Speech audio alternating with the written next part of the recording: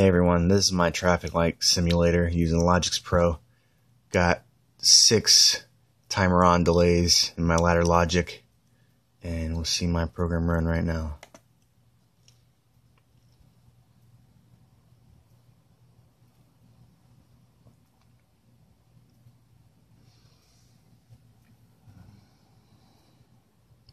You can see the crosswalk signs coordinate with the traffic light. There's a small delay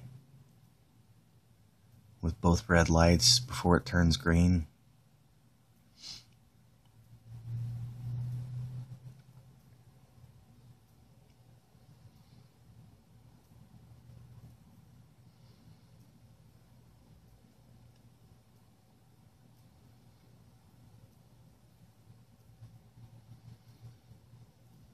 Okay, so with my ladder logic, like I said, I've just got my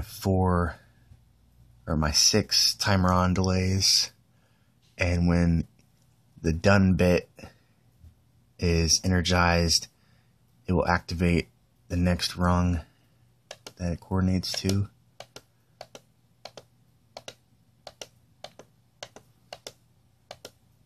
Examine if closed, examine if open contact switches, and then my outputs on the rungs, and end 12 rungs total.